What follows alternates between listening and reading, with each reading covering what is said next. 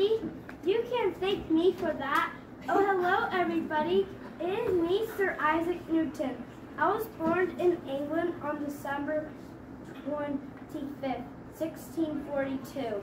Did you know that I lived at the pharmacy with the local doctor? When I was younger, I built windmills in a water clock. I like to build little inventions. I invented calculus. Calculus is a type of math. I wrote laws about motion. I came up with the theory of gravity. In 1687, I published the Principia book that shared all of my ideas. In 1696, I became head of the Royal Mint in London. I also became the president of the Royal Society of Scientists in 1703.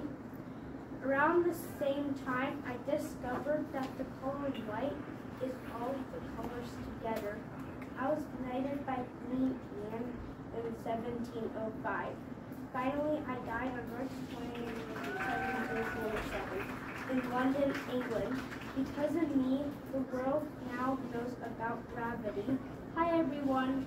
Thank you for visiting and listening to my speech on Sir Isaac Newton. My real name is Luca Weiss. Up next is Sacagawea, a person who helped the Lewis and Clark expedition.